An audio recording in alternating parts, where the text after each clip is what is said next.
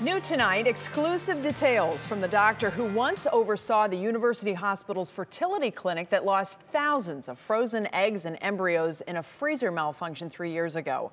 The doctor claims his UH attorneys wanted to reveal the names of those who lost the eggs and embryos while also making him the scapegoat. 3 News Investigates' Rachel Polansky has the explosive details. About 1,000 patients learned their dreams were gone, shattered, after 4,000 eggs and embryos entrusted to the university hospital's fertility clinic were destroyed when storage tanks malfunctioned.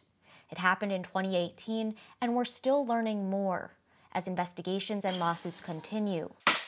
This week, the lab's former director lashed out. Dr. Andrew Botnager did so in a scathing letter, firing the UH attorneys who were entrusted to defend him.